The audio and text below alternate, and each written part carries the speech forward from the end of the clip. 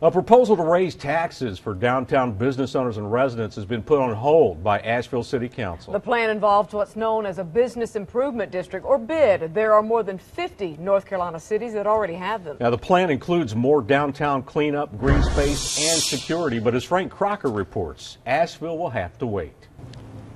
You could call it a strange situation here tonight. Safe to say it's unusual that people would come to City Hall to ask for higher taxes. Many consider it one of the nicest small business districts anywhere. Quaint, alive with energy, and very tourist friendly.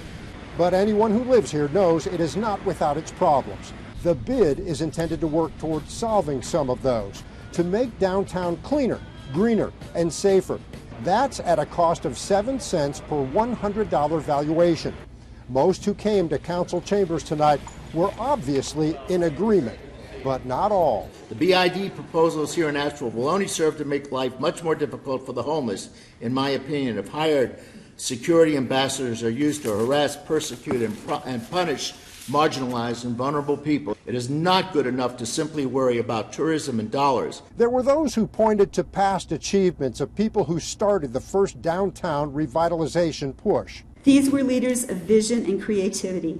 You have a choice as well to try something new and different. If it works, Asheville will be hailed as the progressive town that people already assume it to be. Others put their own points of view out there, very different points of view, by looking ahead. I ask Council tonight to protect the unique and vibrant culture of our community by rejecting the bid and any attempt to privatize our public spaces. Our downtown is not a shopping mall. We leave the decision to the mayor and council.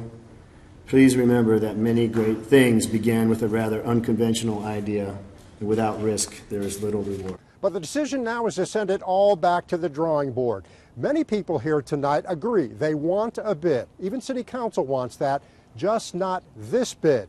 The next public hearing is set for September 25th. In Asheville, Frank Crocker, News 13.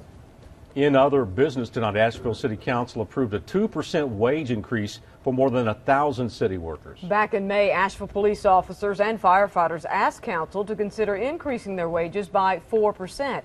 After 3 years of a salary freeze, the city had initially budgeted for only 1%, but felt 2% was a fair compromise.